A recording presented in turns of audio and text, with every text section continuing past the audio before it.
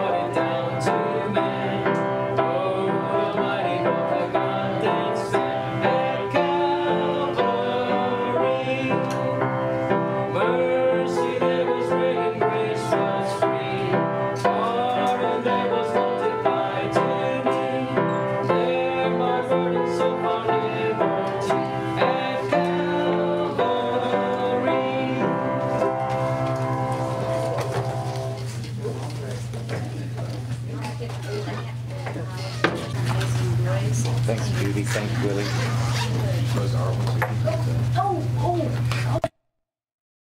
Here we are. Am I on there? Am I on?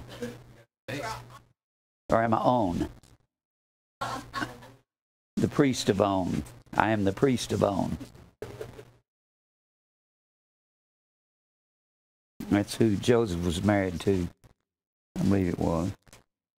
His daughter. All right. We are back again. Let me get me a drink of water. And I'll be on my way. We've been, we're getting lots of emails and letters from around the country and around the world. I'm talking to people all the time. I can't even remember all of them. I write them down. I still can't recall them all. And I get calls every day from people. And these are people that see us on the internet all over the world. And people that see us on TV all over America, from California, San Diego, Los Angeles, up to New York, up in Brooklyn, Queens, Staten Island, Manhattan, the Bronx, and down in Washington, D.C., and Atlanta, and all over Texas, Dallas, Fort Worth, Houston, Beaumont, San Antonio, Austin. And we're getting just lots of letters. We're on in Oklahoma, Tulsa, Oklahoma City, Tucson, Arizona. And the list goes on, about 200 places. And got an email from Carolyn Colligan in Tulsa, Oklahoma. She's talking about the tornadoes they had out there. Everybody seems to be okay. Massive tornadoes in Oklahoma City Tony Sabatini is okay. Don't know about her house. It was in the path. Sharon is okay, not in path. Of course, Tony lives in Moore, Oklahoma, and that's where that big super tornado hit. Tornado warning just over Tulsa, but not sure about Bixby. Sent message to Tracy and Mark, but no response yet. And me, well, I am all shook up. Never had to prepare a grab and go bag before. Looks like many deaths and massive devastation today in Oklahoma. Is God angry? Well, not anymore today or yesterday than he was last year. Tornado was 2 miles wide and 200 miles per hour. That is some kind of tornado. We'll keep you posted. Agape always, Carolyn. And from Rosebud. Okay, Tracy and Mark and Bixby just responded, and they are okay. Thank God. Don't know about Tony's house. Waiting. Agape and Flail, Carolyn. Gosh, she keeps writing. Received message from Tony Sabatini and Moore. She's okay. Her house not hit by tornado, thank God. They have no water, gas, electric. Let me know. I let her know Obama just stated FEMA is on the ground with water and supplies. Also, the National Guard is there with medical supplies. Let her know if we can help. We are here for her and her family. She has my heart. God is with her. Agape, Carolyn. And then Jeremy Delaney writes to us, says, Dear Jim, Mary, and Grace and Truth, just wanted to thank you for all the truth that has been taught and said, as well as how you changed my perspective on how it really is with predestination and so forth, especially some of the Gematria sermons I've watched. Wow. It's amazing how God is truly sovereign. What do you think about some of those apologists that have debates and have open-air preaching? Seems like sometimes they're looking just to argue in a sense. Anyhow, well, the Bible teaches us never to debate. I'll preach for people, but I'll never debate. Here in Oklahoma City or Moore, there has been a really bad tornado that went through Moore. I know in previous sermon I've watched, they had a Bible class or perhaps people that have lived there. If you have anyone that has been affected by the tornado, I would like to help out as much as possible. It's sad to hear some of the people from the Guard pulling children's bodies from the rubble. You can email me or call, gives the number, if you hear of anyone. I'm going to try my hardest to make it out to the picnic. I wonder where I would be if God didn't lead me to your ministry. It's not wonder where you would be. It's not possible for anything to have not happened that has happened. It's not if this had have been, if that had have been. There's no such thing. God ordained it the way it is. That's kind of like saying, if we hadn't have been earthlings and we had been Martians, what would we look like? Same thing, you know. Thank you so much. Keep up the good work. Preaching truth, Jim. Agape and Flail, Jeremy. We love you, Jeremy. Janet Elmore from Oklahoma City. Just want to let you know we are well and fine. It missed us by 2 miles. I did not know how others made it through. Is there a way for us to help? I don't know what we can do, but we can likely do something. Let us know if there's anything the Grace and Truth family needs.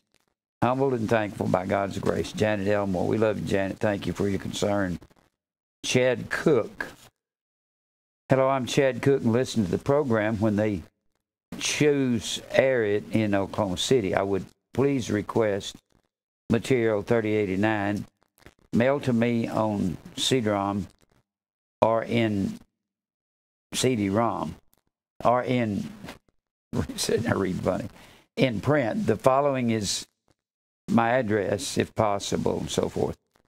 A prayer request I ask of you for the blessing in my health, that it may be clean and healthy, mind and body. We'll pray that God's will be done.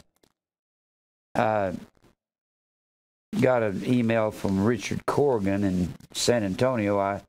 Richard was a part of our ministry back 14 years ago. He went off out in the world, got into sin, and he went to prison, got out of prison. God's dealing with him, and he wants the DVDs again. He came up here to the picnic back in '98, something like that, and I talked to him this afternoon. He's really going down a long, hard road. He and his wife came up here, and his kids and his son called me. Last time I saw him, he's a little kid. He's in the Air Force now, and he called me and said he's been watching. He's in Mountain Home, Idaho, and he's Richard Jr. And I asked Rich how his wife was doing. He said she passed away back in 2010. So we're going to start sending him the DVDs again. Dave Kiesler writes to us, hello again. I was able to view the message 3083 on YouTube.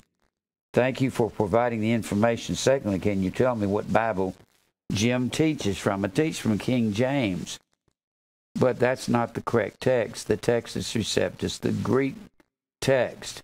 You can get that in the form of an interlinear Bible, has the Greek on the top line and the English right under it. But if you'll have to call me and I'll start teaching you how to study.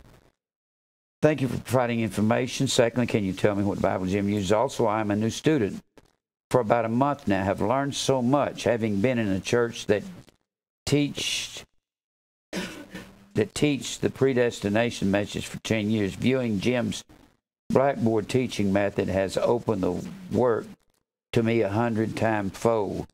God bless your ministry. Dave Kessler.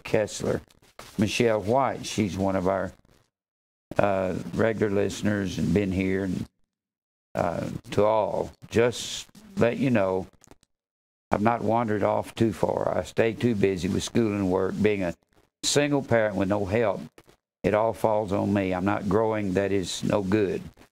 Scared of God's wrath. I'm struggling and miss the church. I'm now in the office. I'm in the office now, though, so I'm able to pop in a DVD I've brought to work. I'm able to listen to the word at work, which will help. Agape always, Michelle. We love you, Michelle. Keep on watching and listening. And I got several phone calls and several letters.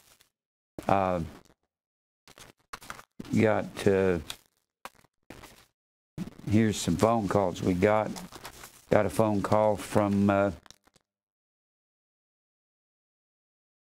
Melvin Brown in North Carolina. Norma, somebody in Nevada. Ken Taylor, Midway, Georgia. Really appreciate the message. We'll support you. I don't have much money, but willing to support. Joe Gulick, Tulsa, Oklahoma. Aaron Ewing, Oklahoma City. Tony Terrell in Atlanta, Georgia. And then Elaine Miller, Tulsa. Josiah likes the message. Josiah Class. And then we got letters from Philip Quadrasi, Richard and Kathy Deal, Michael Nietzsche, Margie Charlton, Leonard Bremen, Gil Naveau, and Sharon Marshall and Mike McCurdy. He's in prison in, I guess it's Alabama, and we'll get him some material. All right.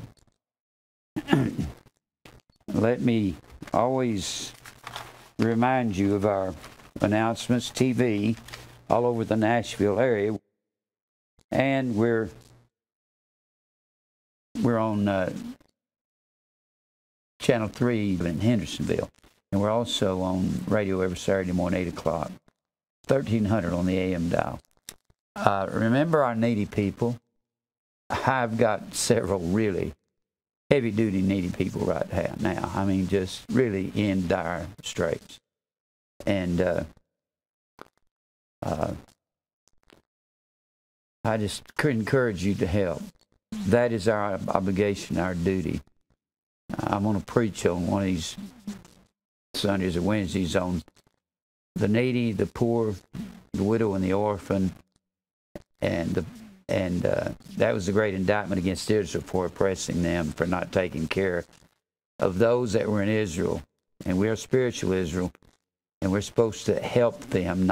We can't take care of all their bills and everything, but we got some that desperately are in need of our help right now. And if you want to help them, you send a check, make it to Grace and Truth, and put needy on the bottom of it.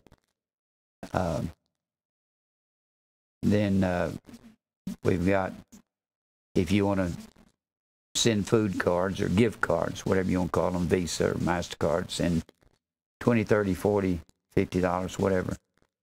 I've got two men really having a hard time right now, and they're both here tonight. And I'm going to say something because we need some help. And David, back on the back row, David Warden, has been down at the mission, and he just doesn't have a place to stay. He's living in his truck. And he had an attack Monday. When he was up there at your office, he had to leave Summer and go to the hospital immediately. He had... I don't know what it was you had. What was it? You what? Sugar was 529. You just had an attack all of a sudden. And he had to go to the hospital and stay there several days. And so we're going to put him in a motel tonight for a week. If anybody has any place he can stay. He apologized to me for not contacting. He just said he was out of it. Said he didn't even remember driving to the hospital. Said he had an attack while he was up at Summer's office. And said he didn't even know what was going on. So we'd like to get him someplace to stay. And he's a carpenter and does air conditioning and needs some help. And if anybody's got a place to stay temporarily, I've got Victor, and he doesn't have a place to stay after the end of the month. We've got him staying with Mike for a month, and they get along fine. But he's going to have a place. He doesn't have a job either. We've been getting him. I've been working him around the house. Victor has a pressure washer if you need anything pressure washed. And I paid him to pressure wash my deck and my little barn out back. And he's going to paint it and does a good job painting. He worked for 15 years with the stage crew out at Starwood, and he painted and did repair stuff, light repair. So he can paint, or he can pressure wash. You got something needs doing, he can do that. And these two guys, it's not something if you're not the pastor in charge, you don't just say, well, God bless you, here's $10, go away. Not as a pastor, you don't. I have a responsibility that the rest of you here don't have, but you should have, that you feel like you really need to help somebody. And this ain't going to be the last this happens. You know that? I'll have 5 guys trying to juggle them about this time next year. That's what I feel like, a juggler, and I'm juggling people going. I'd love to have if we had the money, I'd have a building out here and a production center, and I'd have a place with about 8 units in it where people could come to town and stay until they could go to work. And we're not talking about bumming off the ministry. We're talking about just some place to stay when they're in trouble. And Lord willing, that's what I do. If God sent us the money so we could kind of help people get on their feet. But right now, these two guys are having as much problem as most anybody that's associated. Well, we got some people that are having real hard time, like I'm trying to think of her name out of Murfreesboro. Amanda out of Murfreesboro's husband's on dialysis 3 times a week. And we got people really having a hard time. But if you want to help in any way possible, Victor looked at that gray building out back and said, I could live there behind my house. And he meant that. He didn't mean to him without a place, no place to go. That's the way he feels. You ever been where you didn't have no place to go? Huh? Well, that's where they are right now. So, if you want to help, appreciate it. And this is not a burden to me. This is a responsibility that I will have from now on. If you think that being up here is just teaching Greek and Hebrew words and history, no. Because I am the man that everybody looks to when they get in trouble. And I am not going to push it aside. You may not understand. You may think, well, they're bums, or this is a bum, or that ain't. Jesus didn't wait till people got their lives straightened out to help them. He started helping them while they were harlots and thieves and murderers. But he only, and people say, well, Jesus ate with the harlots, so can I go out with a prostitute and eat with her? No. You have to know who the elect are. He knew the elect prostitutes. When he called them, they wept and washed his feet and repented. You can preach to them, but you can't go eat with them. Okay? Anyway.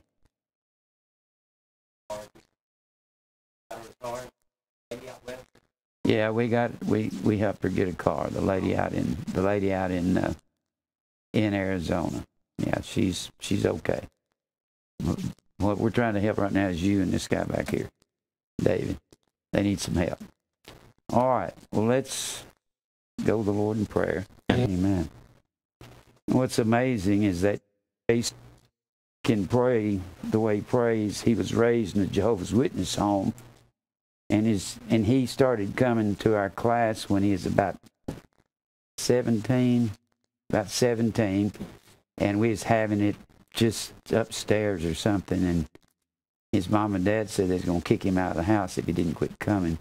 He had no place to go, so he had to quit. So when he grew up and got married, he started coming back. And how old are you now? 41.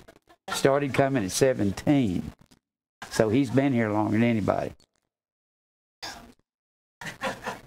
Well, you've been here. How long have you been here?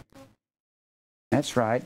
I forgot. Karen, I preached her one night by herself. I just beat her up in our den. I poured the whole load of hay. She's the only one that came that night. You're right, Karen. I'm sorry.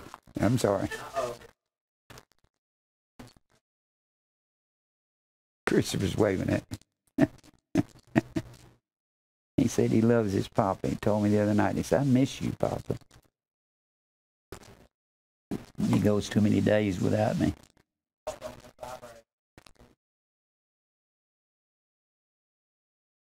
It's good coffee. Would you like to empty it?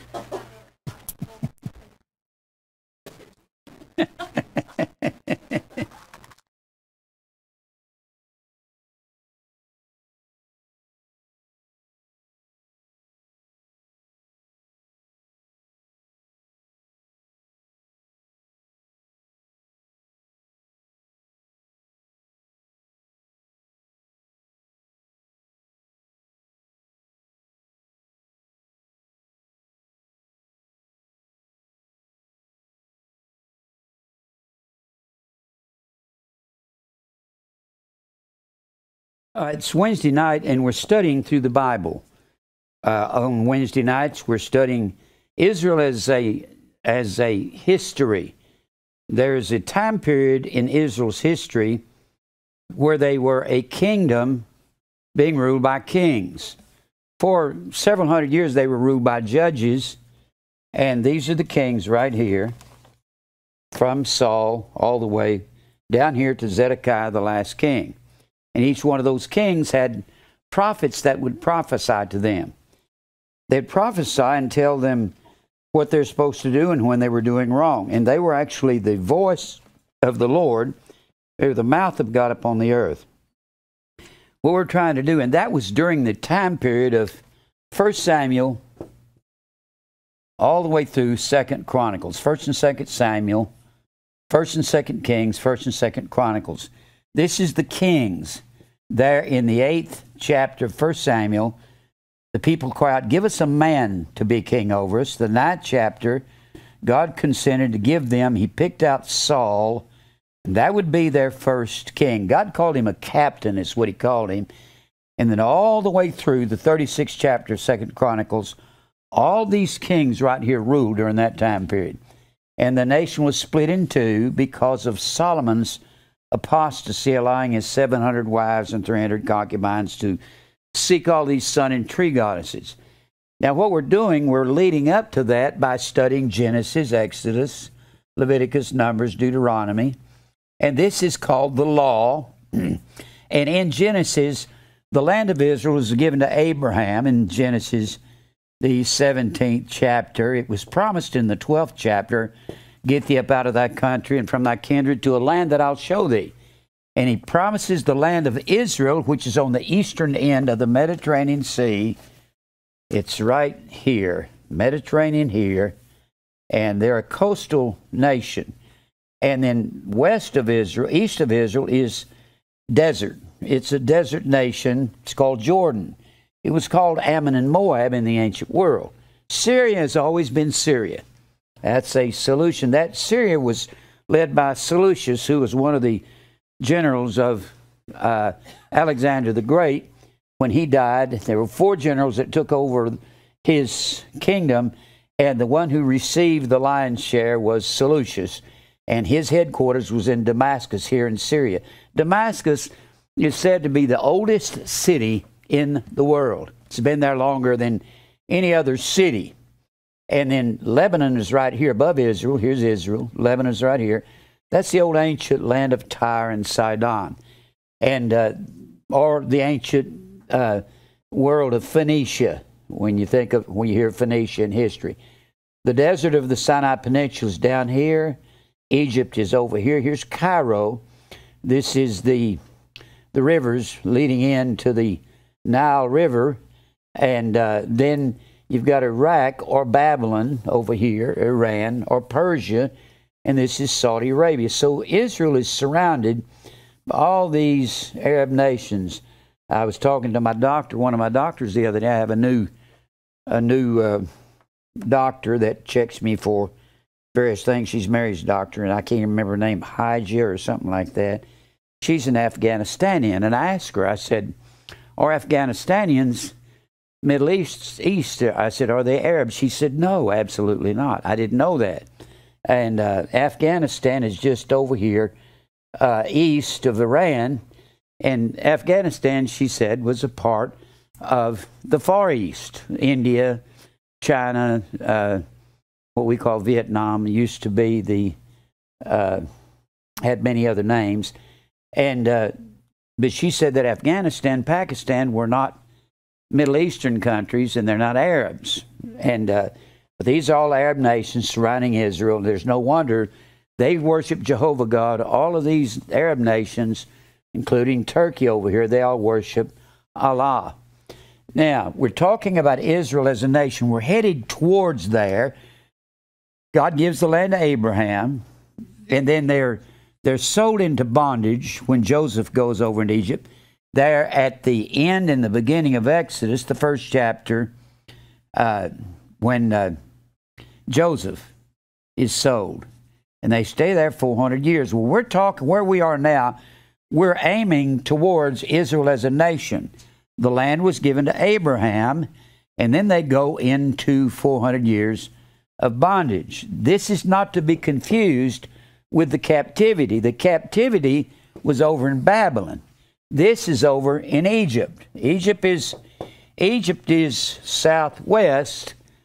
That's the bondage.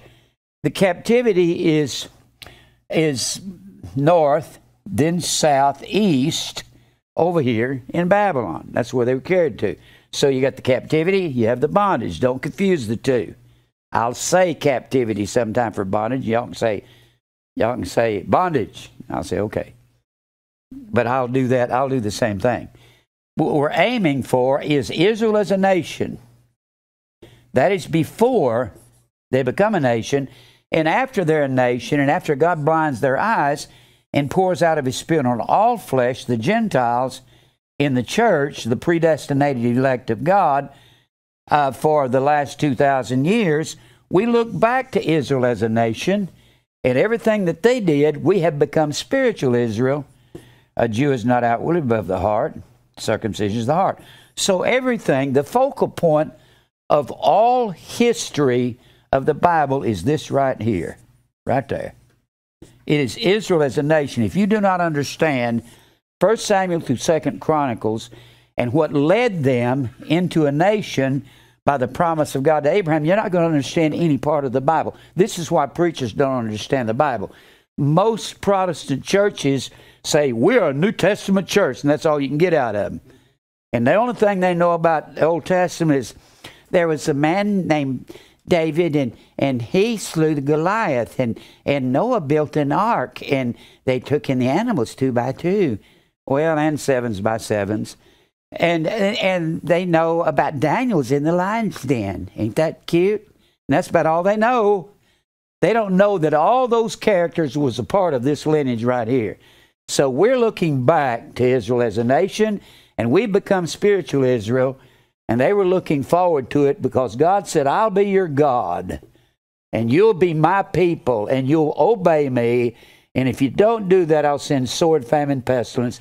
Finally, I'll send the beast, which is Babylon, to carry you away into captivity, and they'll be overthrown by Persia, and then Greece, and then Rome, and they will rule until the end of time when I call my people out of all the nations of the world. And God's people are believing Israel, not just anybody in Israel, because they are not all Israel which are of Israel. Now, where we are, we've got Moses leading the children of Israel out of Egypt. The word Exodus, we get our word exit from Exodus. When you have an Exodus, you have a movement out. And they're moving out of Egypt. And where we are, we've just crossed the Red Sea last week. And, you know, it's utterly astounding. They're headed into the desert. Some say there are about 2.5 million people. And I keep saying it depends on the historian that you read. Don't come up and say, I read this horse story and he said this. Well, it may be true and it may not be true unless they have documentation. I hear all kinds of gossip all the time about people on the internet and what happened, and you have to double check. And then you have to use, if we're talking about the Bible, you have to use this as criteria, not what historians say if they contradict the Word of God. Now, we're leaving Egypt with approximately 2.5 million people. Now, you're going to see when we get to Numbers. Numbers means a counting. And that's not the only place they'll count Israel, but a counting. It's a counting of the people who left Israel. But who left Egypt. But the only people they count are men. Now, Jesus did something about that when he got into the New Testament. He said, I'm tired of women being oppressed. So we're not going to go into that, but we'll go into that another time. Now, all they counted was men, and by the count of men, they know they didn't try to practice any kind of birth control. The women wanted all the babies they could get because Genesis 3:15 says that I'll put enmity between thee and the woman, between thy seed and her seed, and it shall bruise thy head, and thou shalt bruise his heel. That's the first prophecy of Messiah. And every woman that was an Israelite, even some that were just associated with Israel, like Lot's daughters, they thought, well, maybe there's a chance that we will be the ancestor mother of the Messiah, so we'll take our father up into the mountain. When they came out of Sodom, which is just south of the Dead Sea, if this is Israel here, and the Dead Sea is here, and you got down here is Sodom. And when they came out of Sodom, they went over here into what we call Jordan. And later on, it became the land of Moab and Ammon, or Ammon. And where Ammon and Moab comes from, when Lot and his 2 daughters came over, his daughters said they got their father drunk one night, and they said, maybe we are the mother of the Messiah, one of us, even though our father is Abraham's nephew. So they took their father up into a cave, both of them, and molested their father so that the seed of their father wouldn't die. And they both had sons, and one of the sons' name, the eldest name was Moab, and the youngest was Ben-Ami. And Ben-Ami was named, they get to Ammon, the land of Ammon, or Amman, Jordan. That's the capital of Jordan. Amman, Jordan. That's Jordan's capital up here in the north.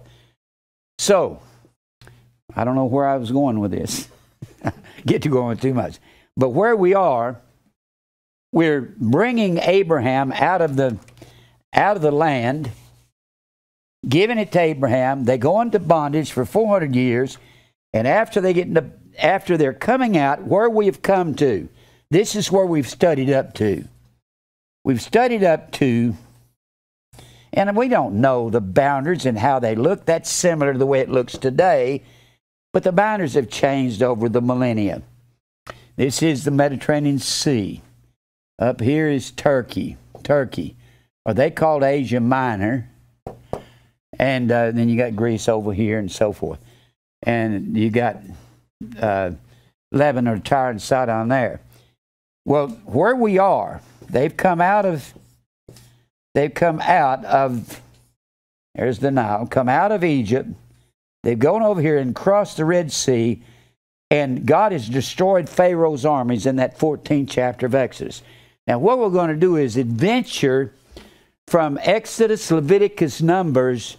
You say, Jim, why do we study all this? Because God gave it to us. And I believe if you begin to understand the Old Testament, you'll start seeing a picture of the new. Now, they've come out of Egypt, crossed the Red Sea. God drowned all of the Egyptian army under Pharaoh was considered the most powerful force upon the earth at that time. There was no one that was powerful as Pharaoh's armies.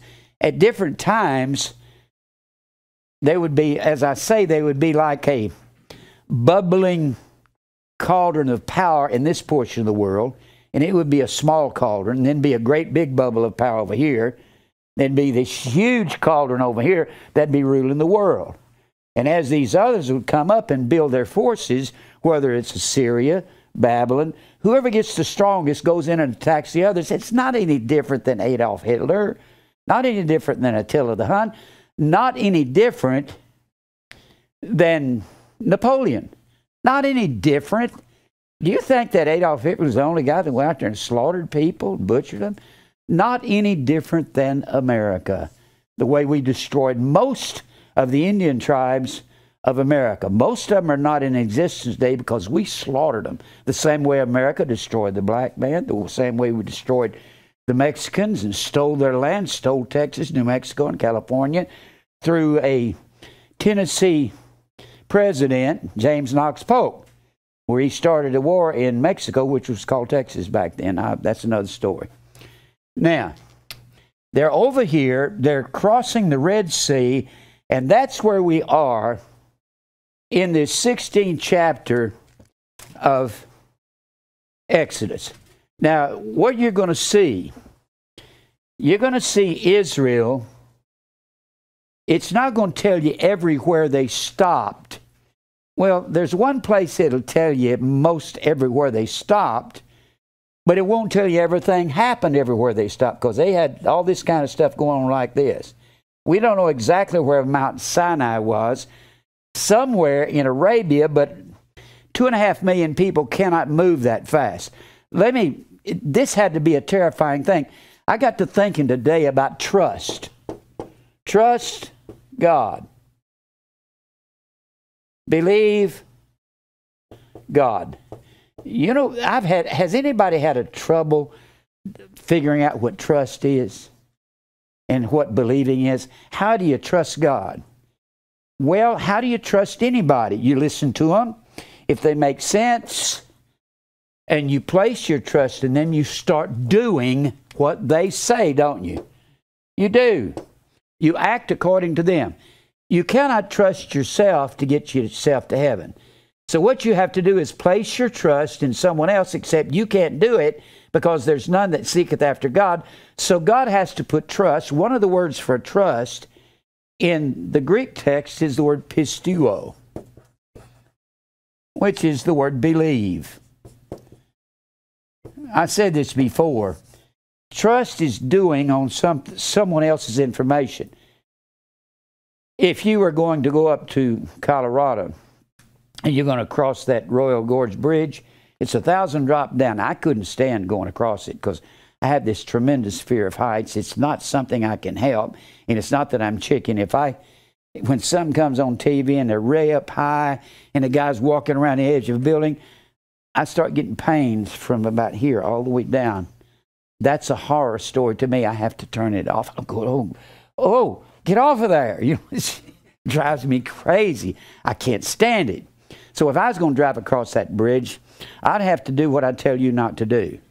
I'd have to hire a structural engineer and have him go out and measure the bridge and get the tensile strength of all those cables that hold that up and find out just how much tonnage that would hold. And then after it's all over with, I'd say, I got to get a geologist to find out if those rocks will hold that on both sides.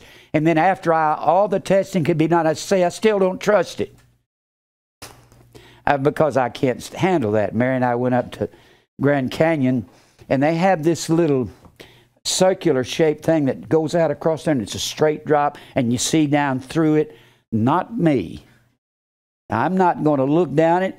She would get right over there at the edge of Grand Canyon. I'd stand about 20, 30 feet away. I'd say, get away from there, Mary. It's like it bothers me for somebody to get close. It's like I think they're going to stumble over a rock, and there they go, you know. And but trust is looking at Jesus. If you hire somebody to work for you, you trust that they know what they're doing and they know how to build that room for you or build that garage, or you trust that the electrician you turn it over to them. Trusting is not knowing absolutely. That's not what it is. I just don't know I'm saved. Well, nobody knows they're saved. And everybody goes to 2 Timothy and says, well, Paul said, I know whom I have believed. He didn't say I'm absolutely positively sure. That's not what he said. He said, I'm an apostle. I'm a preacher and I'm a teacher. And he says, I suffer for these things, for telling people the truth about predestination, about Christmas is pagan. God doesn't love everybody. And people persecute me for it. Therefore, I know whom I have believed. I see. What he's saying, because I'm suffering for doing these things that I would not have done when I was young. When I was young, he said, I'm seeing Christ come alive in me and change me into somebody that I wouldn't recognize. I'm trusting God. I'm putting my trust in Him, but we can't even trust Him unless He puts the trust in our hearts to trust Him. We can't save ourselves, so don't go around saying, Mary will tell me often, I don't know that I'm saved. Does anybody else feel that way? Well, good. If you say, I know absolutely that I'm saved, that don't mean a thing. People that say that are some Baptists or some free will church. I know I'm saved because I walked down the aisle and I accepted Christ. Well, you can't accept Christ. What does that do to your knowing? I prayed a prayer. I walked down there and the preacher said that God had to save me if I walked down there and accepted Christ and prayed that prayer. I know that I did what the preacher said, therefore God is obligated to save me. I'm sorry, but that ain't it. Paul said, I see who I believe in. So if you trust God, you act on what He says, and Lord, you say, Lord, I'm depending on you to destroy Pharaoh's armies and all the things that are besetting me and anything that would destroy me. I'm trusting you. But if you trust God, you can't trust God while you're living for self. If you're living for self, it's not God you trust. If you trust God, remember, believe and faith are the same word, because faith, pistis is the noun form of the verb believe. And whatever faith is, believing or trusting is, and faith cometh by hearing, and hear and obey are the same word. So if you believe God, you're obeying what He says. You're going to start cleaning your life up. You're going to clean your mouth up. You're going to clean your old ways up. You're going to say, I can't do all the things I used to do. I can't chase women. I can't chase men. I can't go boogieing. I can't go bar hopping at night. I can't smoke pot. I can't cuss. I can't drink. I can't. God help me to stop this. That's trusting God. It's not being saved by works, but our faith is in the things He says. And you're going to wrestle with what He said do. And then you're going to watch yourself suffer. And then you can say, I see who am I believing. When people say, I know I'm saved, they always mean gnosko or gnosis. Gnosis is a form of gnosko. It means knowledge.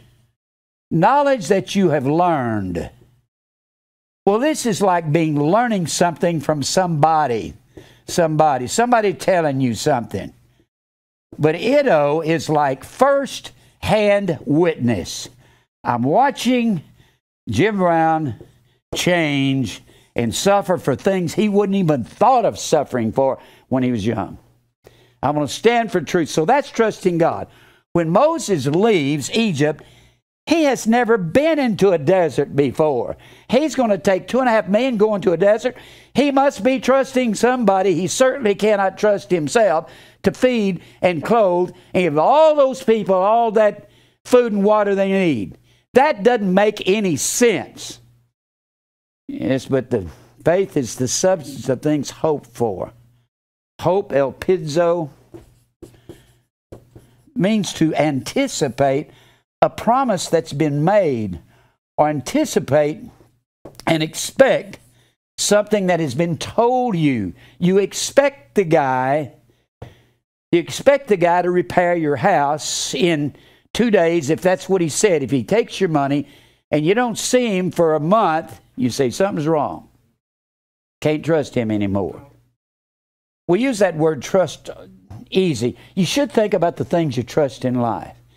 We're going to put our ultimate trust and believe that Jesus is going to save us, and we believe He's going to deliver us in this life, just like Moses believed Him. Just like David would say these things over and over. Moses was going into a place he'd never known of. Look over here in Hebrews, the 11th chapter. Look here. Now here is trust. Hebrews 11. You want to know what trusting God is? This will kind of tell you. Notice these people had never done these things before. Look here, we're not going to read all of them. But look down here in verse 7. By faith, Noah being warned of God of things not seen as yet. Noah had never seen any rain.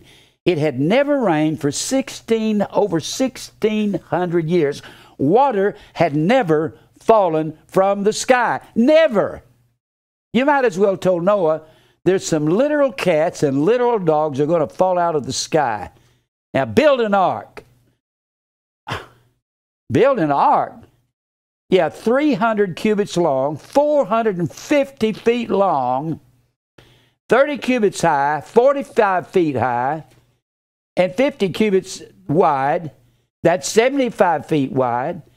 And I want you to build it right out here in your backyard where there is no water. Why would he have to go down to where there's some water to build it? Because the water's going to be in his yard, isn't it?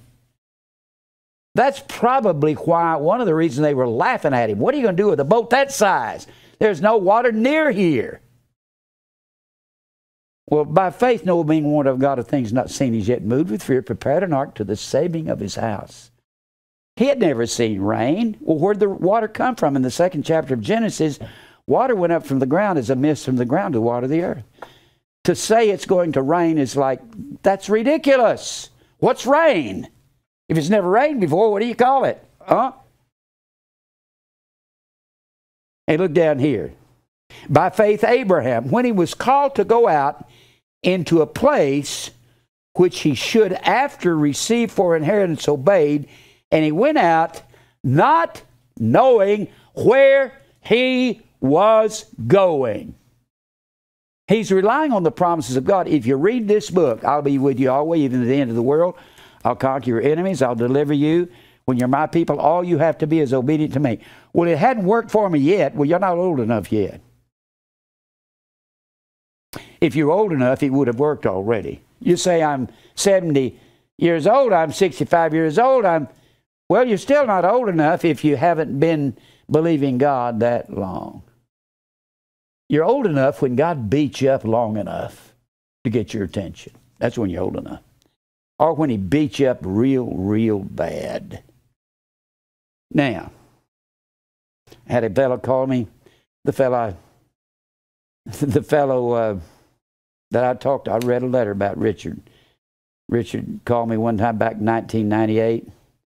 He's gone through all this sin and years of been to prison and been in all kinds of sin and trouble. Back then he was real committed to the Lord, and well, not as committed as he thought. I'll use him as an illustration.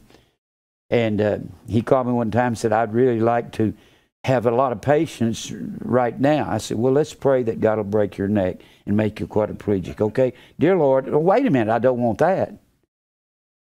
Well, God has taken him down a long, hard road. Now, it appears he may be ready to really serve the Lord. So God has to take everybody through a lot of fire down the road to make us trust Him.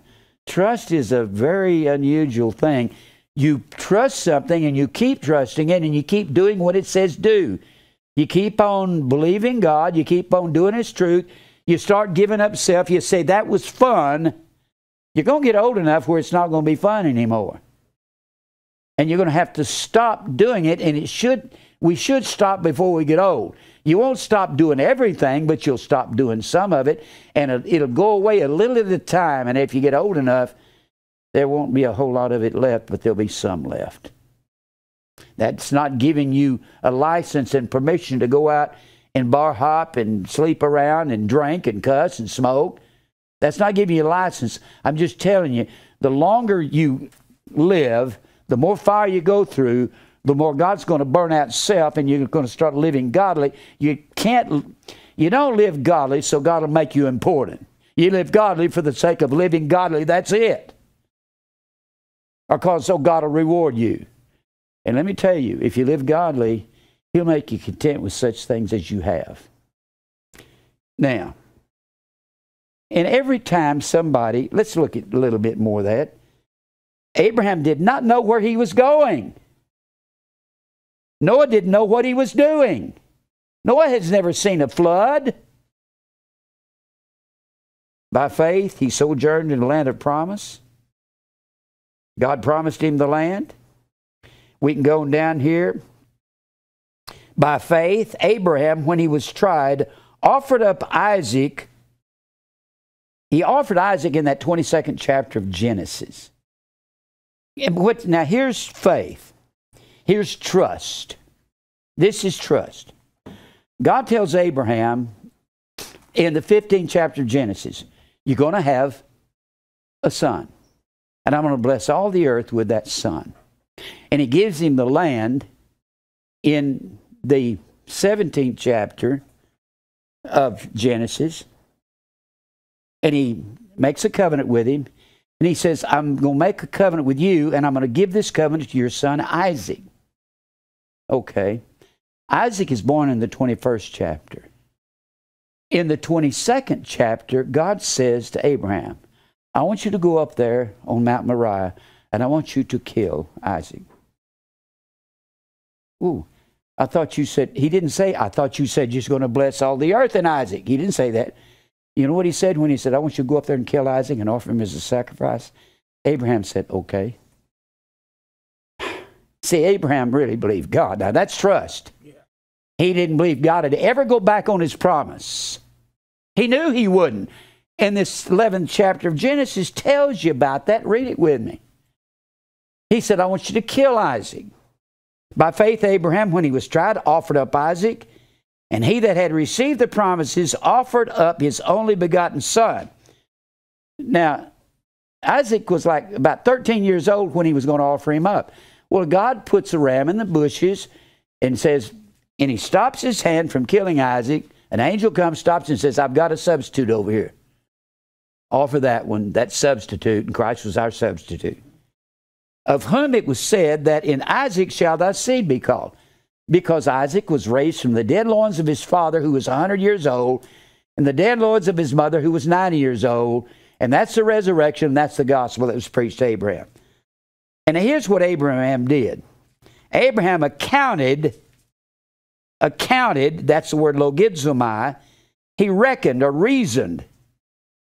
Abraham accounted that God was able to raise him up. If he killed him, he's going to raise him from the dead. Even from the dead, from whence he had already received him in a figure. The word figure is parabole.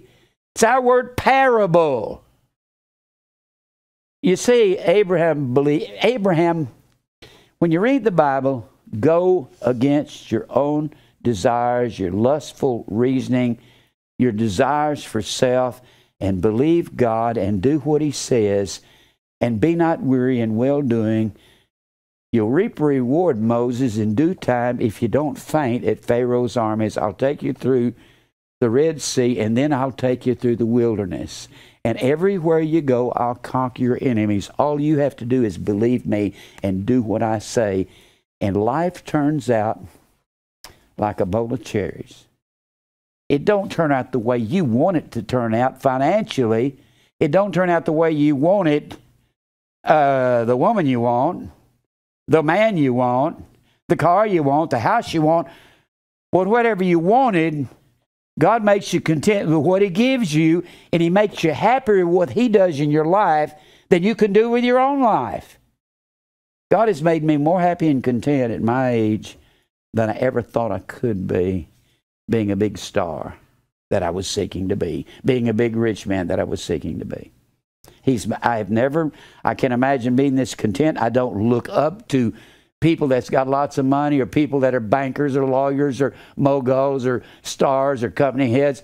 I know that they're just like me.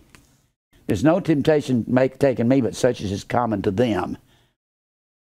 Therefore, I know if I have admitted the sin in my heart, I know what they're like. I don't care who they are, whether it's Billy Graham or who it is. I was down at Lowe's last night with Victor. And Cyril got a girl down there and had her breast popping out of her dress. And Victor said, Jim, I'm sorry I looked at that. I said, I can't help but see it either. I said, the point is I liked it and you liked it. I said, every man alive likes it. And I said, so does Billy Graham and so does Charles Stanley. Only thing is they're going to pretend they don't and they lie. I said, what you have to do is say, God help me. I like that. I had a preacher one time say, when I walk through a checkout line and some girl doesn't have much clothes on, I say, that offends me. I said, well, that's not what I say. I say, ma'am, can I turn that around? I like that too much. And any man that don't say that is lying through his teeth, or he's a homosexual. One of the two. You see, that problem stays with you when you're old. Doesn't it, man? Yes, sir. So what we have to do is fight that. What I want to do is go up to some girl and say, ma'am, here's a coat. Put on this coat. What you're doing is causing every man in the store to lust after you. And that really makes me mad. Not so much mad at you, but whoever's taught you to do this. Because we like it. That's why you need to cover up. Not because we don't like it. It's not like, Jim, you don't like that this is sin. Oh, I do like that. That's why I have to stay away from it. Let me tell you men something. I said it to Victor. That's not yours and you can't have it. All it does is tantalize you. Stay away from it. Isn't that right? It's not yours. You're not going anywhere with it, so get over it. Now that's putting it simple. That's not any different than going out and let your tongue hang out at the Mercedes place every Sunday, and I got to have one of those. I'm just trying to climb the ladder. I just got to have one of those. I'll work 4 jobs to get it. Not any different. That's idolatry, isn't it? Serving what you see. We need to learn these things. Now, where we are, Moses is leaving, going into a desert with 2.5 million people. Let me read it to you one more time. This is something that was sent to me. And this is a mathematical miracle. And I'm going to read this again. This is what Moses was contending with. And evidently some scientific mind has correlated all this together. Moses and the people of Israel were in the desert. But what was he going to do with them? This shows you trust in God. They had to be fed, and feeding 2 or 3 million people requires a lot of food every day. 2 to 3 million was somewhere about double the size of Nashville and all of the cities around it. That many people walking into a desert.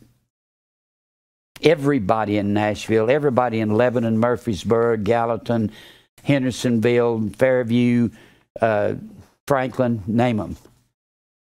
They had to be fed, and feeding 2 to 3 million people requires a lot of food. According to the quartermaster general in the army, it is reported that Moses would have to have 1,500 tons of food every day. Do you know that to bring that much food each day, 2 freight trains, each a mile long, would be required every day? That's how much manna God had to put on the ground. I mean, there had to be thousands of acres of manna. Thousands of acres. Besides, you must remember, they were out in the desert. They would have to have firewood to use in cooking the food. This would take 4,000 tons of wood and a few more freight trains, each a mile long, just for one day. And just think, they were 40 years in transit. Oh yes, they would have to have water. If they only had enough to drink and wash a few dishes, it would take 11 million gallons each day, and a freight train with tank cars 1,800 miles long just to bring water. Let me tell you, when Moses spoke to the rock, where you're supposed to speak to the rock, when he struck it the first time, it couldn't have been a rock this big. It had to be a rock the size, had to be a mountain rock where the river would flow out. And then another thing, they had to get across the Red Sea in one night. If they went on a narrow path, double file, the line would be 800 miles long and would require 35 days and nights to get through. That's why God probably rolled the water. There's scientific minds that have correlated this. Roll the water out long distance. They're not going to walk through walls of water, and they see the miracle of God have raised this water up, and they're going to walk through right after the children of Israel walk between this water. They probably saw it coming like a tidal wave. It's back several miles this way and several miles this way, and they're walking like one big line through there. Let me read that again. It had to be 800 miles long, require 35 days and nights to get through. So there had to be a space in the Red Sea 3 miles wide so they could walk 5,000 abreast to get over in one night.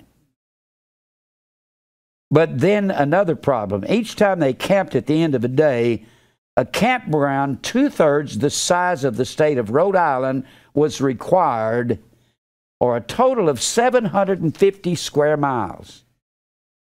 Think of it, this much space just for nightly camping. Do you think Moses figured all this out before he left Egypt? We're talking about trusting God. If God says something to you like, kill Isaac, and you say, I will do that, because you know that God will raise him up. God says, Moses, go into the desert, and it's impossible for you to get through it with this many people. No possible way, but I'll get you through. When you think you have a hard time, God cannot figure out what he's doing with you. You think Moses figured all this out before he left Egypt? I think not. You see, Moses believed God. God took care of these things for him. Now, do we not think that God has any problem taking care of our needs? Don't think so. Now, that's an amazing feat, isn't it? And every time you turn around, God is doing miracles. You say, I never saw any miracles in my life. I look at my life over the past 30, 35 years, and it is a miracle where I've come from too. But at any given time, it didn't look like a miracle was going on in my life. God was changing my mind very, very slowly from being a heathen to wanting to live for the Lord every day. And that He changes us in time, but He requires obedience. It's not trust. If you trust Christ, you believe. You don't carry a Bible and say, I believe God, I believe it my way, and you believe it your way. If you even believe that, you don't believe God. There's only one way to believe it. And that's the truth of it. You can't sit around making excuses for God. Can you? Now, let's go back over here to the 16th chapter. They've crossed the Red Sea, and let's finish up the 15th chapter. 15th chapter, across the Red Sea in the 14th chapter. 15th chapter is the Song of Moses. They're praising God for destroying Pharaoh, and they come to their first encampment. Now, verse 22, so Moses brought Israel from the Red Sea, and they went out into the wilderness of Shur. We don't know where that is. Then he says, and they went out into the wilderness of Shur, and they went 3 days into the wilderness. However far that 2 to 3 million people can travel in 3 days with a bunch of women, old women, and a bunch of little babies, and they're walking along, and some are riding on donkeys and some on camels, and they're going pretty slow. That many people don't move real fast. And he says they went 3 days in the wilderness and found no water.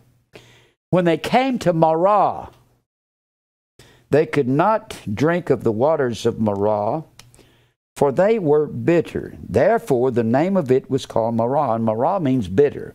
Now, Marah, we get the name of my wife, Mary, or Miriam, from the word Marah. It means bitter. That's what, remember Naomi, when her daughter, she came back from the land of Moab. She was an Israelite. She came from Moab and brought Ruth with her. Ruth was her daughter-in-law, and her son Kilian and Mahlon had died, and Orpah stayed over here in Moab. When she came back, she said, you can call me, instead of Naomi, you can call me Marah, which means bitter. That's in the book of Ruth. That's that first chapter. Now, they say that this Marah was Arun Musa, A-R-Y-U-N. They believe it was possibly A-R-Y-U-N, M-U-S-A, Musa. They believe this, that it was they called it the Spring of Moses. It's taken on, it's the only green spot near the Red Sea. It's about 1.5 miles from the Red Sea, and it's called the city of it's called the Oasis of Seven Wells. So they're only about 1.5 miles into the desert. They went to a lot of places. I should show you something before we get further into this, just to show you where they went. Everything in the Bible is not in sequential order. It doesn't naturally follow on the heels of everything else. Like the book of Revelation is not sequential. It's different visions of John, and most of it is from different points of view. Like you got the end of time in Revelation 6, Revelation 8, Revelation 10, Revelation 11, Revelation 14, Revelation 15, Revelation 16, Revelation 18, and Revelation 19. You got the end of time. That's not sequential. It's just looking at it from different viewpoints. Let me show you something here. Go to Numbers, the 33rd chapter. Now, Numbers is not the end of the law. When you're reading, Israel does just like we'll do. They stop in the middle of a conversation, in the middle of the book, and they'll say, okay, here's all the things that happened. In the 33rd chapter of Numbers, this is going to tell you everywhere that Israel, I won't read all of them, I'll read some of them. This is everywhere they went. These are the journeys of the children of Israel, which went forth out of the land of Egypt with their armies under the hand of Moses and Aaron. Now, with their armies, with their people, they weren't an army. They had never had training. They've been in bondage for 400 years, haven't they? You have to stop. I didn't look up the word army, but usually it doesn't just mean military men. It's with all the force that they had. Remember, when they get to the promised land in Judges, the 3rd chapter, because they don't drive out all the pagans out of the promised land, God says, I'm going to turn you over these 5 lords of the Philistines and all these others to teach you to war. So this is not an army as such. Let's read on here. This just shows you where they're going. And it goes all the way through where they proceed to go when they leave Egypt in that 16th chapter, all the way to the end of Deuteronomy. Moses wrote their goings out according to their journeys by the commandment of the Lord, and these are their journeys according to their goings out. Now, when you think of this, you think, we're coming out of Egypt. Egypt is a type of the world. This is like the world over here. When we're born again, we're going into the desert of persecution and tribulation and affliction. All of that is a picture of this wilderness here. That's us in the wilderness. Then when we come up north of the Dead Sea and they enter into Canaan, that's a picture of heaven. They're Old Testament Israel, we're New Testament Israel. This is the time of, and what did they do all the time without that? They murmured against God. And what do most believers do in this world, going through tribulation fire? They murmur and gripe and complain. Have you ever been guilty of that? Don't lie. Everybody has, haven't we? My problems, and my wife left me, my husband left me. And you know, the fights we had, and he wanted this, and he wanted the car, I wanted the house, and she did this, and they did that, and my neighbor stole from me, and my cousin did this, and my boss is, and I'm griping, and I'm murmuring and complaining. Not any different than them. I have done that. I've done as much as anybody. Everybody here is guilty, aren't we? Everybody. But we are, at least we're in the wilderness. The world hasn't been called out of Egypt. That's the vessels of wrath fitted to destruction, have they? They're not called out. Let's read some here. Moses wrote their goings out according to the journey by the commandment of the Lord, and these are the journeyings according to their goings out. Here's where they went. They departed from Ramses, which is a city there in Egypt. This is when they left. In the 1st month. That was in the month Nisan. That was the month when Passover was. Nisan or Abib. Nisan. They didn't call it Nisan until they ended up in Egypt. It's called Abib. That's the 1st month of their year, March, April. That's when they left, wasn't it? Passover time. That's what it's saying right here. Let me put it this way. They departed from Ramses at Passover time, the 1st month. On the 15th day of the 1st month, that's the day after the 14th day. The 14th day is Passover, isn't it? The next morning, they're leaving Egypt. He's telling the story right here. Oh, you can get the story out of Acts, the 7th chapter, when Stephen stands before the Sanhedrin. You can get it throughout, you can get it in the 89th Psalm. You can get it all through the Old Testament and the New. On the morrow after the Passover, there you are, the children of Israel went out with a high hand, with a powerful hand, in the sight of all the Egyptians. For the Egyptians buried all their firstborn because they'd been killed, right? Which the Lord had smitten among them upon their gods. Remember, he said in that 12th chapter, it was an attack on their gods. Also the Lord executed judgment, and the children of Israel removed from Ramses and pitched in Succoth. And they departed from Succoth and pitched in Etham, which is at the edge of the wilderness. And they removed from Etham, that's where we are right now, in that 16th chapter. The 16th chapter, they took their journey from Elam. He calls it Etham here. They had different spellings for different names. And turned again unto Pahihiroth, which is before Baal-zephon, and they pitched before Migdol, and they departed from Pith-Heroth, and passed through the midst of the sea into the wilderness, and went 3 days in the wilderness of Etham, and pitched in Marah. That's the last part of that 15th chapter. Remember, I just read it. Just read it. They came to Marah, verse 23. And they removed from Marah. No, here's where they come to Elam. I said Etham up there earlier. Here's where they come to Elam in the 16th chapter, and came to Elam. And Elam were 12 fountains of water, and 70 palm trees, and they pitched there about 1.5 miles from the Red Sea.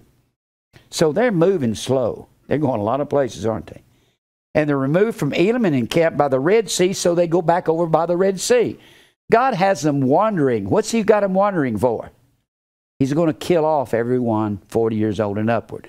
He has them move away from the Red Sea, go back over to the Red Sea, move over here, over here, over here.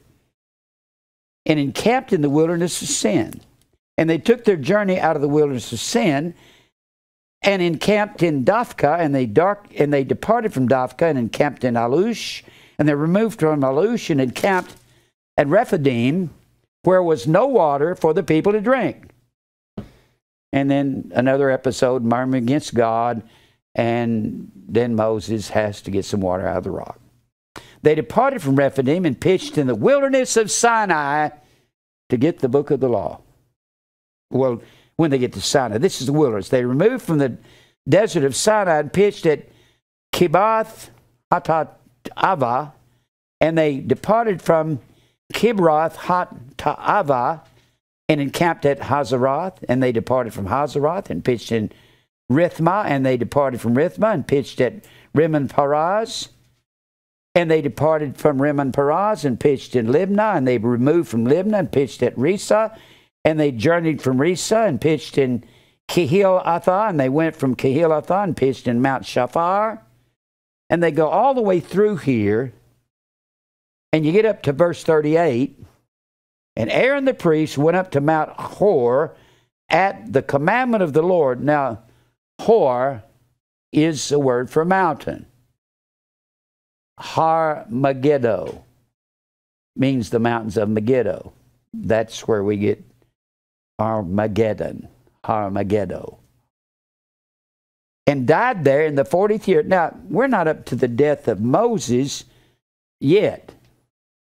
And after the children of Israel were out of the land of Egypt in the first day of the 5th month, Aaron was 123 years old when he died in Mount Hor. But wait a minute.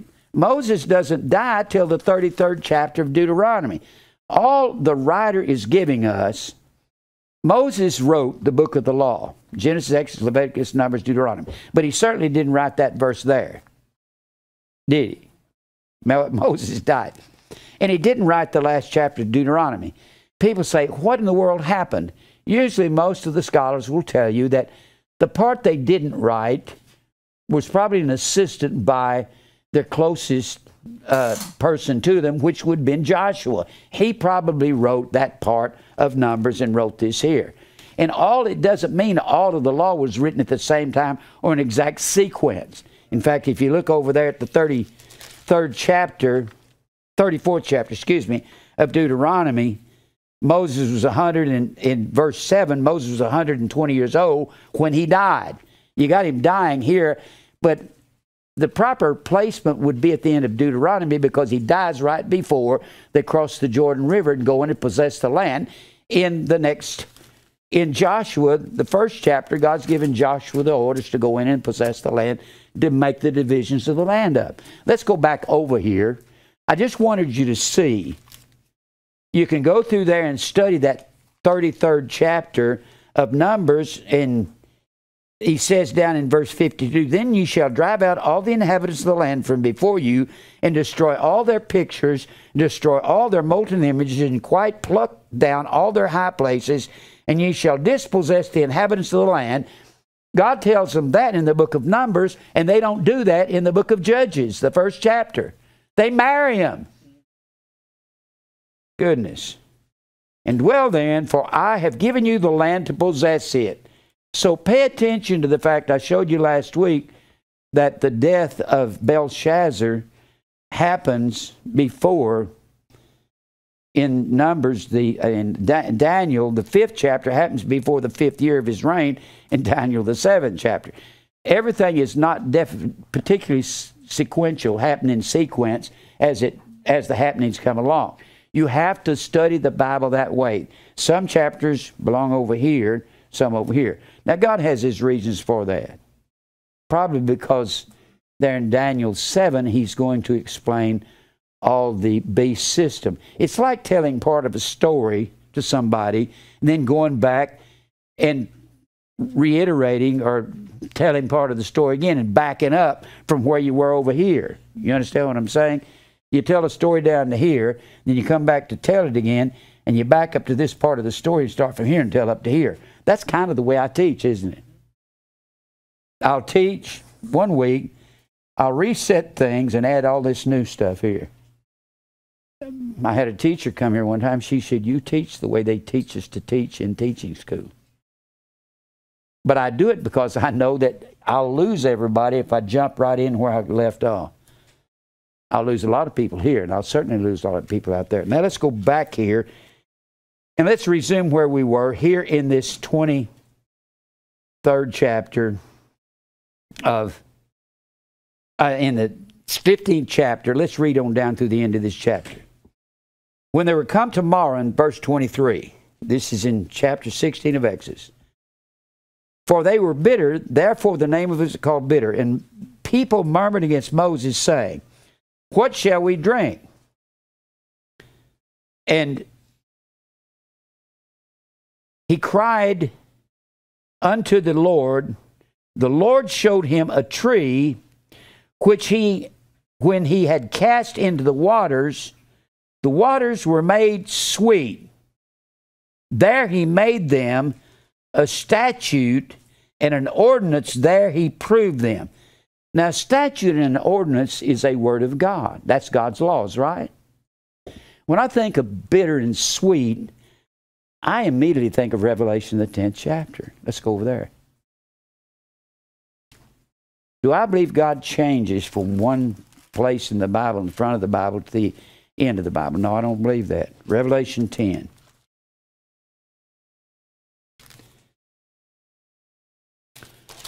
All right, Revelation 10. How much time do I have, Mike? All right, Revelation 10. Now, this is where Christ is standing. He's got a rainbow over his head. I'm not going to go into why I believe it's Christ. There's too much there. Rainbow is the word iris, and he has a rainbow over his head. He comes back and puts one foot on the land, the other on the sea.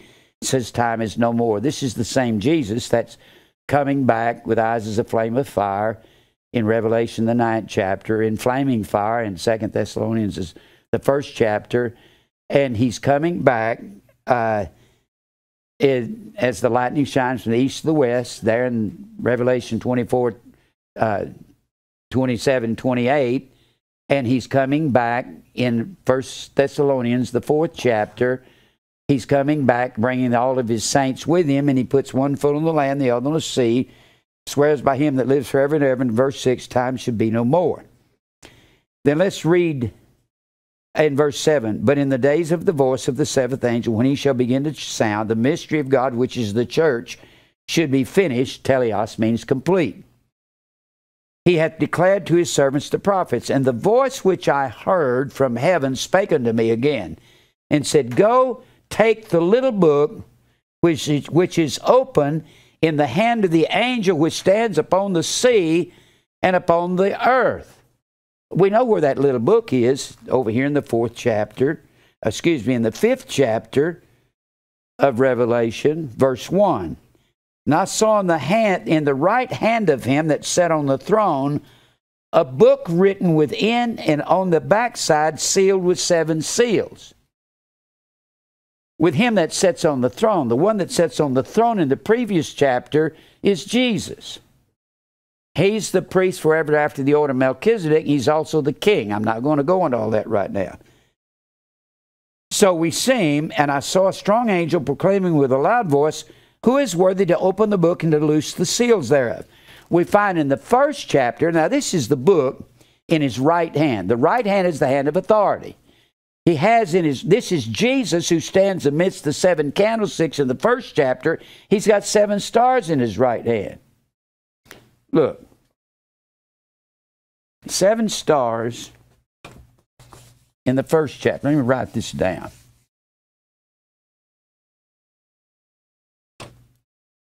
Seven stars in right hand.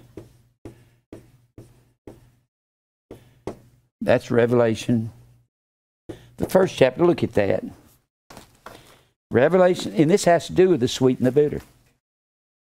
God paints these pictures for us all through Scripture. Now look here. In chapter 1, verse 16.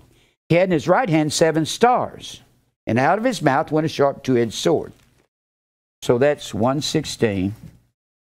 116. And what are the 7 stars? In verse 20. The mystery of the 7 stars which thou sawest in the right hand, and the 7 golden candlesticks, and Jesus is standing in the midst of them, in verses 11 and 12 and 13. The mystery of the 7 stars and the 7 candlesticks. The 7 stars are the 7 angels. The 7 angels. 7 angels. Angelos. Messengers. That's just the common Greek word for messenger. Angel just means messenger. It doesn't mean necessarily a heavenly creature. It can be, but it can be me or you when we have the message of God. And these are the 7 angels of the 7 churches. 7 is the number of refinement. This is the church refined. That's what it is. And what does the church do? We preach, don't we? We're messengers. We preach God's statutes and commandments. Now, that's in the right hand of Christ. Right hand is hand of authority. Jesus is said to be sitting at the right hand of the Father on some throne here. Jesus is said to be sitting here. But that's just a figurative term for the person in authority. Well, the little book in his right hand, the little book in Revelation, the 4th chapter, the little book is in his right hand. Little book, Revelation 4 and 1. Little book is in his right hand. The book of God is where his law is written, kept inside the Ark of the Covenant from that previous chapter. Law are God's statutes and his commandments. Law. Now, for thou hast created all things, I saw in the right hand of him that sat on the throne a book written, and on the backside sealed with 7 seals. And saw a strong angel proclaiming with a loud voice, Who is worthy to open the book? No man in heaven or on earth, neither under the earth, was able to open the book, neither to look upon. And I wept much, because no man found worthy to open and read the book, neither to look thereon. And one of the elders saith unto me, Weep not, behold, the Lion of the tribe of Judah, which is Jesus, the root of David, hath prevailed to open the book. So Jesus opens the book. So when you go back to Revelation, the 10th chapter, we see the little book. Verse 8, the voice I heard from heaven spake unto me again and said, Go and take the little book which is open in the hand of the angel. Jesus is called an angel or messenger of God. The angel of the Lord came in the 6th chapter of Joshua, in the 5th chapter of Joshua, when Joshua was in battle, and Joshua fell down and knelt down at his feet. Any angel would not have taken that kneeling or that adulation from Joshua. That was Christ, the angel of the Lord. Angels will not receive worship. We find that in the 22nd chapter when John, the beloved, bowed at the feet of an angel. He said, You stand up on your feet. I'm a man just like you. Don't you bow to me. Only the Messiah will be bowed to, which standeth upon the sea and upon the earth. That's Jesus. We know that's him. And he has the little book in his hand. And that's his statutes and his laws. The little book, God's authority, right hand means authority. We are God's authority upon the earth. The little book is our hearts. The law is now written upon fleshy tables of our hearts, which it used to be written on tables of stone, kept inside the Ark of the Covenant. The Ark of the Covenant was sprinkled. Now our hearts are sprinkled. Therefore, our hearts are the little book. And only God can dictate how that book will come out of our mouths. God has our hearts in His hand. And look what happens here. Go and take the little book in verse 8 of chapter 10. Which is open in the hand of the angel which standeth upon the sea and upon the earth. And I went unto the angel and said unto him, Give me the little book. And he said to me, Take it and eat it. It shall make thy belly bitter. Marah means bitter. But it shall be in thy mouth sweet as honey. Here's the bitter and the sweet. When we're looking at that 15th chapter, the last part of the 15th chapter, we're seeing the illustration of the Word of God being purified. How is it bitter bitter? When we eat of the Word of God, first time you hear predestination's true, God doesn't love everybody, it kind of scares you, gives you a funny feeling. Man, that hurts so bad. And then the longer you live in the truth and God's statutes, it becomes sweet, doesn't it?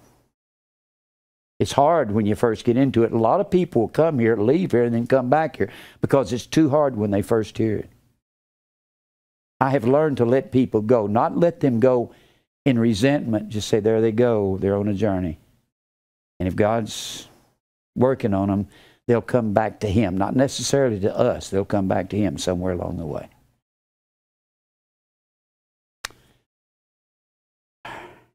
But it shall be in thy mouth sweet as honey. And I took the little book out of the angel's hand, ate it up, and it was in my mouth sweet as honey. And as soon as I had eaten it, my belly was bitter. And he said unto me, Thou must prophesy again. He's talking about to the church, you have to preach the little book that's written in your heart.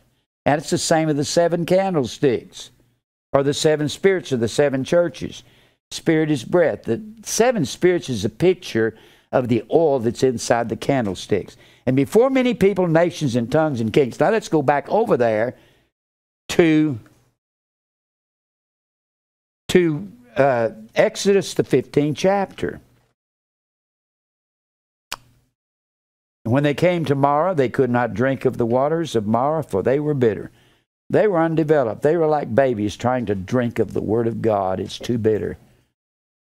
And God has to do something to make the water sweet. Therefore, the name of it was called Marah. Do I believe that God just put these little stories in here and they don't connect with anything else? No, I don't ever believe that.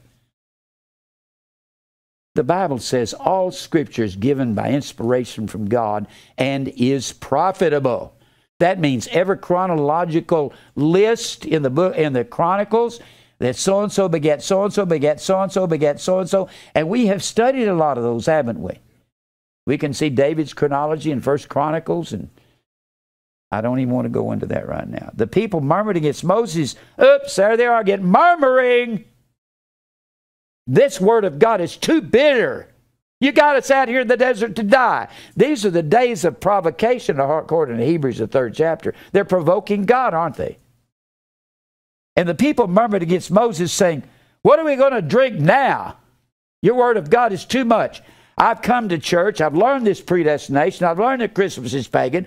I've learned daily cross, death to self, self-denial. I've learned that I have to take my cross and die daily and be hated by the world. And I don't like it. It's too bitter. God says, I'm going to put you through fire and make it sweet. You know, fruit is only sweet when you have a real hot summer in California. Usually when it gets cold in Florida, don't buy Florida oranges. They're bitter. You got to have lots of fire, lots of heat to make the fruit of the Spirit sweet. I won't buy Florida fruit, especially if they had a bad winter. That's the wrong thing to buy. You women know that, don't you? Do not buy Florida fruit. If they have a cold Florida, you pick those oranges up, or those, man, I picked up some clementines here first this season, and they tasted like pickles. I took them. I don't ever take stuff back to the store. I told them, I said, y'all get these from Florida? He said, yeah. I said, you don't buy from Florida. I told the produce manager that. Not when they had a bad winter. Not when they had it freezing first of the year. And the people murmured again against Moses, saying, what shall we go to drink now? And he cried unto the Lord, and the Lord showed him a tree, which when he had cast into the waters, tree of life, the tree which is Israel was called a fig tree. When God puts you in the church, puts you through the fire and the trials, God will make the bitter sweet. See, I'd wrestle with this for years. When I was a young kid, I'd read this and go, what is it talking about? Because I couldn't connect it with Revelation, with other places bitter and sweet. There he made for them a statute. But that's what the little book is. It's the Word of God. It's a statute, isn't it? Written upon our hearts. And an ordinance. And there he proved them and said, if thou wilt diligently hearken unto the voice, unto the little book that's written in your hearts of the Lord thy God, and will do that which is right in his sight, keep his statutes and his commandments. When you read, and these are the same words in Deuteronomy 28, the same words in Leviticus the 26th chapter, which are sister chapters, and this would be a third sister with those chapters. Deuteronomy 28, Leviticus 26, keep my statutes and my commandments. He said, I'll bless you. He said, when you go out and when you come in, he said, I'll fill up your storehouse, I'll fill up your field, I'll fill up. When you're obedient to me and trust me and quit trusting yourself and your lifestyle. You know why people don't want to follow God?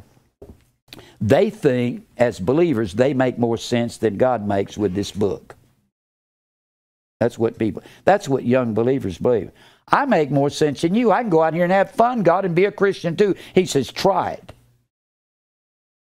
I dare you to try it. After I get through with you, I'll beat you up and hurt you so bad you won't know. You'll think you got run over by a steamroller, 1,000 miles wide, 100 miles long. Going to have a wide flattening. And give ear to the commandments and keep all these statutes. I will put none of these diseases upon thee. See, Benny Hinn quotes that. He yanks that one line out. One line says, none of these diseases. So therefore, God don't want anybody to have disease on him. He takes that one line out, says, I will put none of these diseases on thee. He says, that I put upon Egypt. And he's not talking about cancer. He's talking about flies and darkness and water to blood and the death of the firstborn. He said, I won't put these diseases on you that I did put up on Egypt. And the charismatics said, God didn't want to hurt anybody. Well, he's killing people over there in Egypt, isn't he? Which I brought upon the Egyptians, for I am the Lord that healeth thee. And then Benny Hinn will pull that verse out. I'm the Lord that healeth thee when you're obedient to me. And they came to Elim. Now here's the second place mentioned here, but they had a whole lot of places in between, didn't they? We know that from the 33rd chapter of Numbers. They came to Elim, which means a place in the desert, a stronghold. We don't know where it is. But you can look over there in Numbers, the 33rd chapter, and see what was between this Marah and Elim and what came after it. And they took their journey from Elim, and all the congregation of the children of Israel came into the wilderness of Sin, which is between Elim and Sinai, on the 15th day of the second month. This is a month.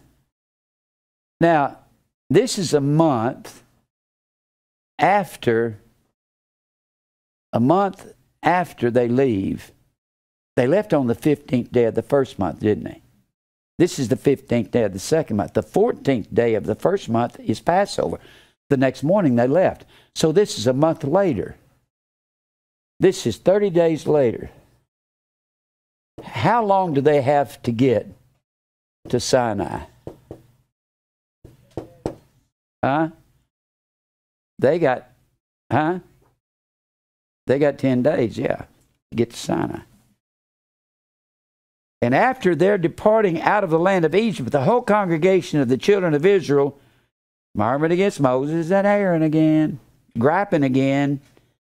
And unto the children of Israel said unto them, Would to God we had died by the hand of the Lord in the land of Egypt when he killed all those firstborns. We should have left the blood off their doors. You brought us out here to die when we sat by the flesh pots, when we sat by cooking all these different foods in Egypt. And when we did eat bread to the full, for you have brought us forth into the wilderness to kill this whole assembly with hunger. This is where they're provoking God. Remember there in Hebrews, the 3rd chapter, the writer of Hebrews says, these are the days of provocation in the wilderness. They're provoking God because they're murmuring against God, not unlike the Christians in America. Not unlike some people at Grace and Truth from time to time, every day, every week. And it's been me a lot in the past. I try not to complain anymore. I'm trying to come to a place, only because of age and experience, God has brought me to a place where very seldom having any excitement in my liver anymore, in my spleen. Splanknidzomai. Remember that? I don't have the excitement and the frustration. I don't have the, let me put it this way, no much more Miriam taking thought. If you get old enough, you'll never take thought. Then said the Lord unto Moses, Behold, I will rain bread from heaven for you. 1,000 square miles of bread every morning. Yeah, where'd that bread come from? From heaven. You know what Jesus called himself? The bread from heaven in the 6th chapter of John. We'll look at that in a minute. I will rain bread from heaven for you, and the people shall go out and gather a certain rate every day, that I may prove them whether they will walk in my law or no, or not. And it shall come to pass that on the 6th day, on Friday, we're going to have a Sabbath on the 7th day, they shall prepare that which they bring in, and it shall be twice as much as they gathered daily. And Moses and Aaron said unto all the children of Israel, At evening then ye shall know that the Lord hath brought you out of the land of Egypt, because he's taken care of you through the day. It's going to be 120 degrees out there, 130, and your feet are not going to swell up, and your shoes are not going to wear out, and your clothes are not going to wear out for 40 years. So that's what I'm going to do for you. Those are signs that the Pharisees sought after. Give us a sign if you're the Messiah. And in the morning then you shall see, 6. Moses and Aaron said unto the children of Israel, At evening, this is their words, ye shall know that the Lord hath brought you out of the land of Egypt, because of what he supplies that day. In the morning then, and this applies to us, do you think God's any different today than he was then? You say, I want to be prosperous and I want to be in the promised land tomorrow. I'm sorry, you got 40 years to go. You know, God may have to work on you at least 40 years before he can get your attention. He may have to beat you up a long time. Do you think God did kill off all the rebellious people out there, but do you think the ones that weren't rebellious had an easy time in that desert? You're really completely committed to God. You're not going to have an easy time, but you're going to get the promised land. Besides that, he's going to learn you to like sand and heat. He'll teach you that. He'll teach you to like the fire. You have to learn to embrace the fire. And when you do, it don't feel so bad. Now, what verse am I in? 11. 7. In the morning, then ye shall see the glory of the Lord. What is the glory of the Lord? Or should I say, who is the glory of the Lord? The glory of the Lord is Jesus, according to Hebrews, the 1st chapter. And the heavens declare the glory of God in the 19th chapter of Psalms. And Jesus is that glory. And who was it that sat up on the Ark of the Covenant and came down in that fire? The I am of the Old Testament. Jesus said, I am. Before Abraham was, I am. And when he said, I am the door of the sheepfold, I am the way, I am the truth, I am the life, I am. And he said, I am the bread. Every time he was saying that, he was saying, I am the I am God. He had many I ams. In the morning you shall see the glory of the Lord, for he heareth your murmurings against the Lord. The glory of the Lord is a he. Look over there in Hebrews, the 1st chapter.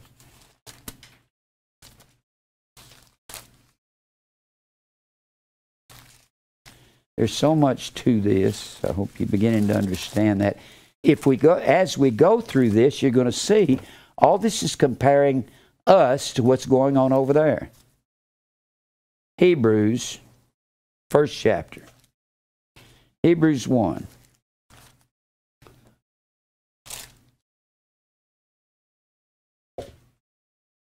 God who at sundry times or various times, and in diverse, we get our word diverse from that, various kinds of places or manners, spake in time past unto the Father by the prophets, hath in these last days spoken unto us by his Son, whom he hath appointed heir of all things, by whom also he made the worlds, who, speaking of Jesus, being the brightness of his glory.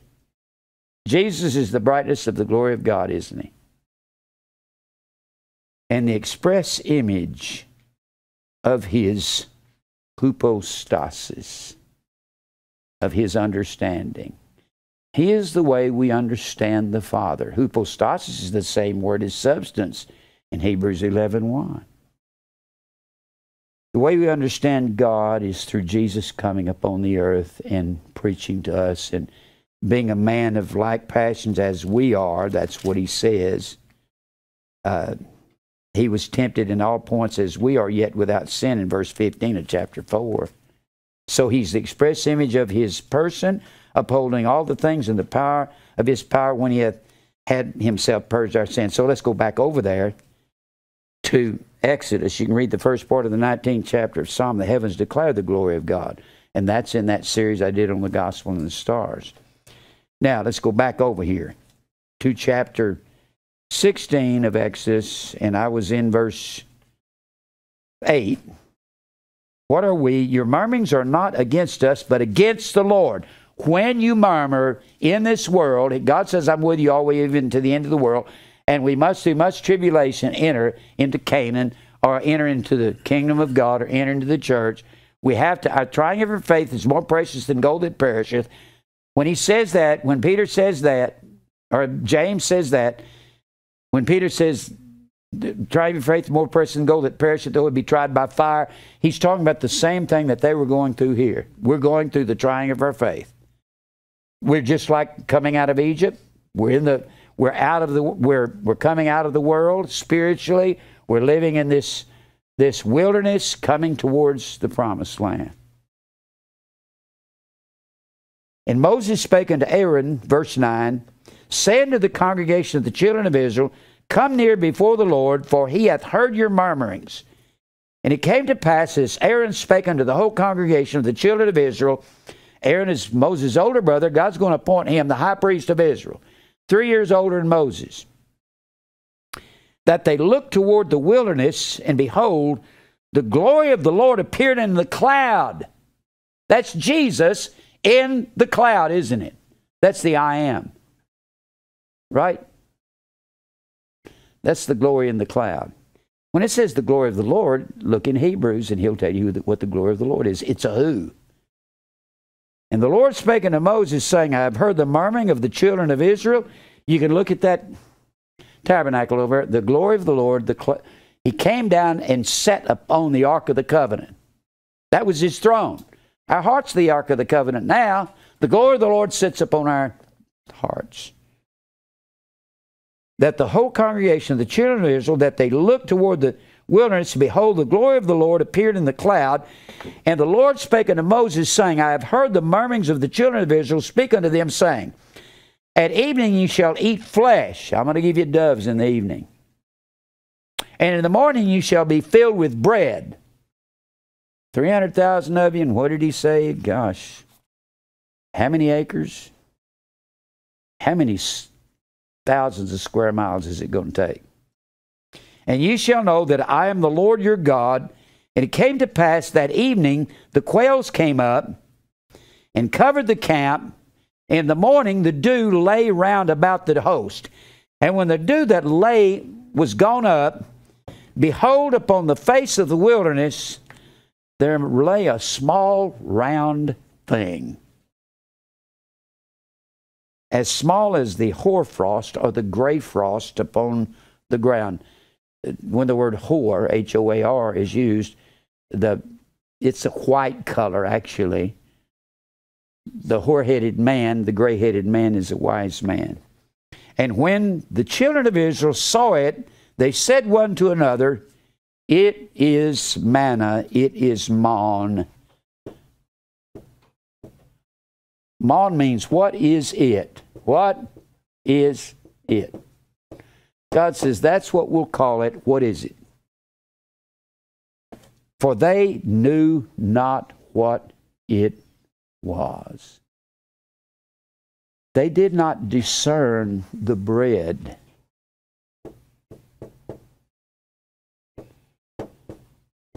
They just didn't discern the bread. What is the bread in the New Testament? The body? The church? Right? Remember the 11th chapter of 1 Corinthians? Go over and look at it real quick. 11th chapter. Goodness, I've got so many places to go. I'm moving awful slow, but I don't know what else to do. I thought I was going to speed up tonight. Look here at the 11th chapter. Remember that, Well, didn't they? Most people, when they teach Old Testament, don't teach all the shadows and the images. That's what we're going to be looking at. 1 Corinthians 11th chapter. Remember, take, eat, this is my body in verse 24. I'm running out of time.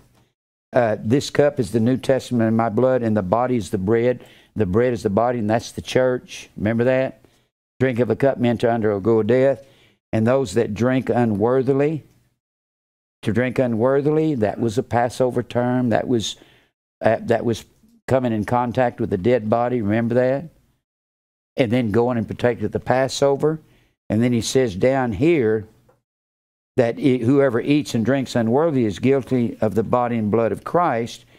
And then he says in verse 28, let a man examine himself, so let him eat of that bread and drink of that cup. For he that eateth and drinketh unworthily eateth and drinketh damnation to himself, not discerning the Lord's body, not discerning the bread. And Jesus said he was the bread come down from heaven in John 6, right?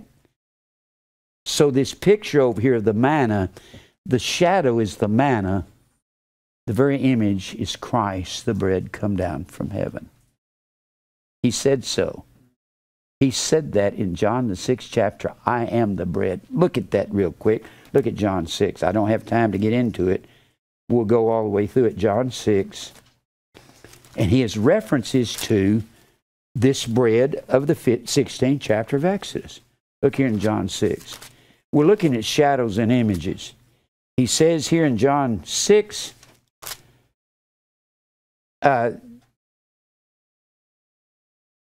verse 31, our fathers did eat manna in the desert, as it is written, he gave them bread from heaven to eat. Then Jesus said unto them, verily, verily, I say unto you, Moses gave you not that bread from heaven, but my Father giveth you the true bread from heaven. For the bread of God is he which cometh down from heaven and giveth life unto the world. And that's Jesus. And he's talking about himself. He's the manna, isn't he? That's the shadow. And he goes all the way through this. He says, verily, verse 47, verily, verily, I say unto you, he that believeth on me hath everlasting life. I am that bread of life.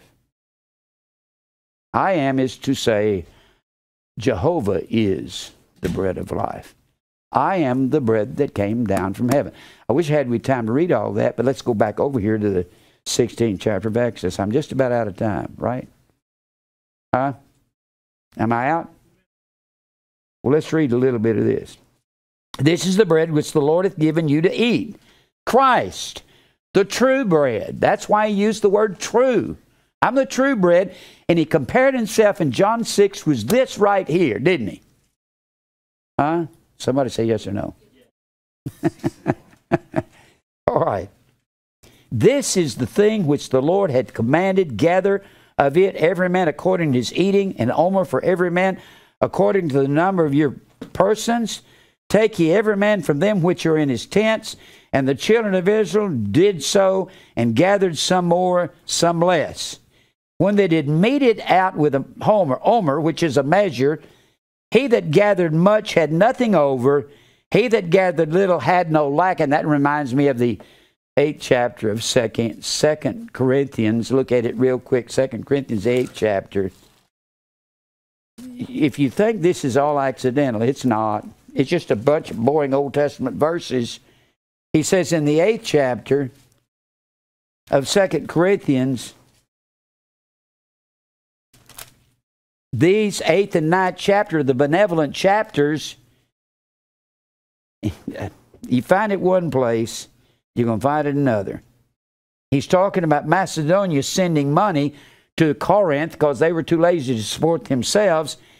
And he says in verse 11, now therefore perform the doing of it, as there was a readiness to will, so there may be a performance out of that which ye have. For if there be first a willing mind, it is accepted according to that a man hath, and not according to what he doesn't have. For I mean not that other men be eased and you burdened, and by an equality that now at this time your abundance may be a supply for their want, that their abundance may be a supply for your want, that there may be an equality, as it is written, he that had gathered much had nothing over, he that had gathered little had no lack. So there would be an equality. That's what he's talking about over there in that 16th chapter of Exodus. You see that? And I'm out of time. We're going to look at the shadows because Jesus is the bread from heaven. I'm not moving very fast. I want to move faster, but y'all have to excuse me. I'm moving as fast as I can.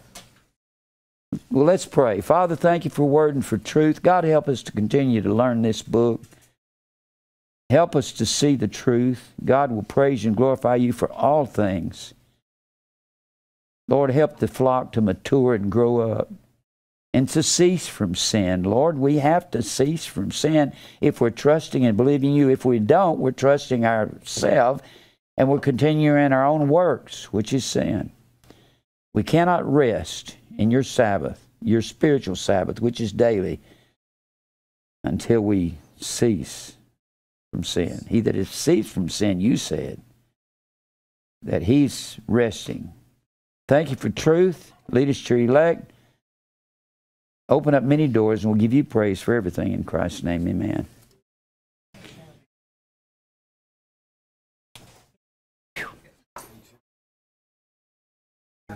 In Revelation 12, what is it? A woman clothed with the sun. That's Israel. That's Israel. Yeah, but what's the sun and the moon represent? When you go into the 37th chapter of that's powers.